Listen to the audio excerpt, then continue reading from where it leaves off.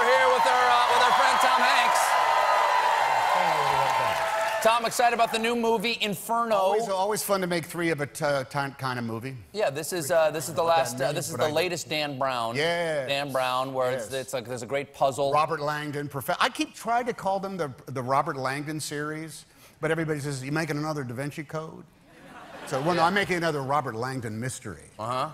Is he the guy in Da Vinci Code? Yeah. So yeah, we're doing Inferno. It's coming out. Inferno. Yeah, and in this one again, you're Robert Langdon, and you're trying to save the world again. Exactly. Okay. Always. And we have a. And I wonder if I do. Who knows? We'll find out. It hangs in the balance. I don't know. Right up. We have a clip here. Do you know what this clip is? I have no idea. I do not either, and that'll be exciting, Jim.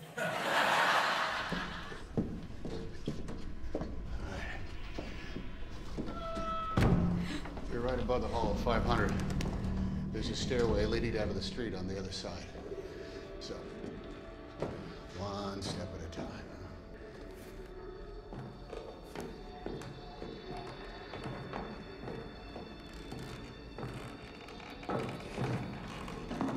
Yeah. Come on.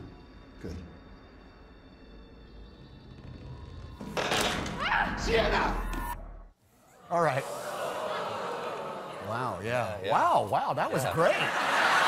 They're heavily invested. I'm glad I had heavily invested. I love now that. that is, I did actually, I saw more of that clip. That's in the Uffizi Gallery, right, in Florence? That is above the Hall of the 500. That was a fabulous. Where's the Hall of the 500? Hall of 500 is in the Palazzo Vecchio. Okay. It is called the Hall of 500 because in the old days, with big dresses, they could fit 500 people in there. Wow. And it is a gorgeous place, and I can't believe they were letting us shoot there because you're surrounded literally by masterpieces everywhere. Everywhere. When another one of these books come out, do you call Ron, or does he call you?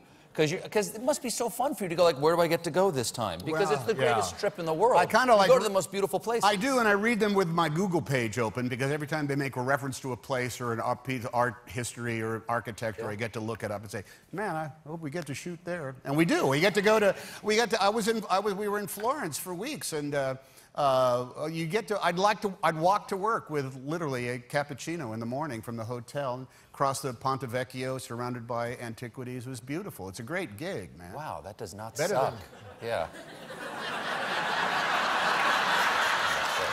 Very nice place. No, it's always a play, and it's great to work. I love working with Ron. I mean, drives us nuts. But we have it's a very fun scavenger hunt movie. Now, the premise of the movie, the opening question of the movie is, if you could push a button. This is the first line. No, this isn't any spoilers.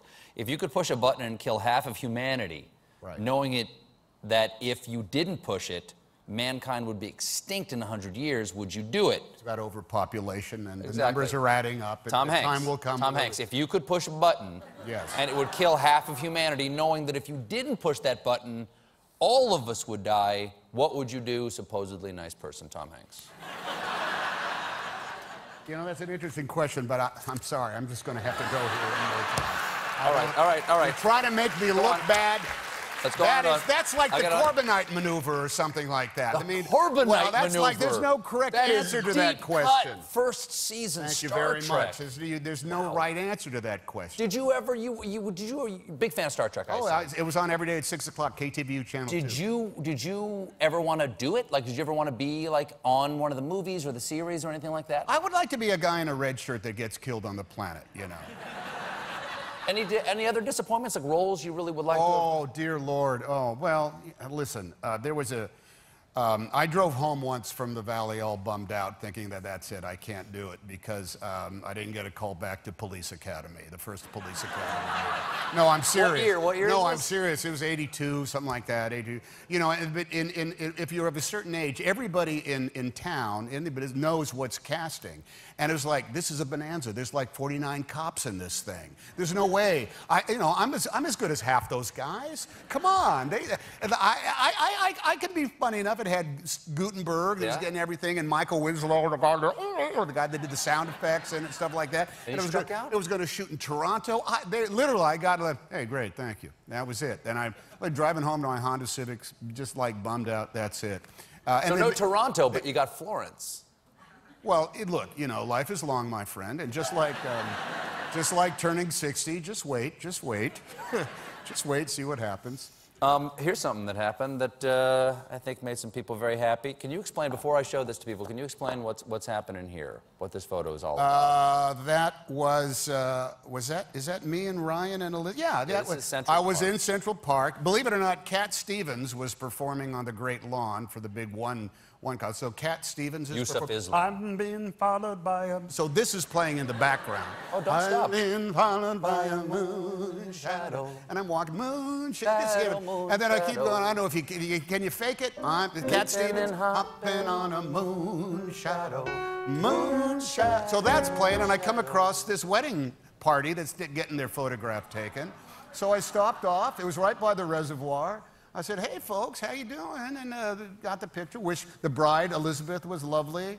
Ryan was lovely in his way, and I wish them the best. And they had little ring bearers and whatnot. And there's something I always say to everybody getting married. I say to the guy, "You, sir, are a very lucky man." And I say to the bride, "And you could have done a little better." Because that's my marriage in a nutshell. They always could. Yeah. They always could. My marriage Every man marries up. Well, oh, without a question. Well, I know I did. Tom, thanks for being here. Always a pleasure. Thank you, Stephen Colbert. Inferno opens this Friday. Mr. Tom Hanks, everybody. We'll be right back with Adam Conover.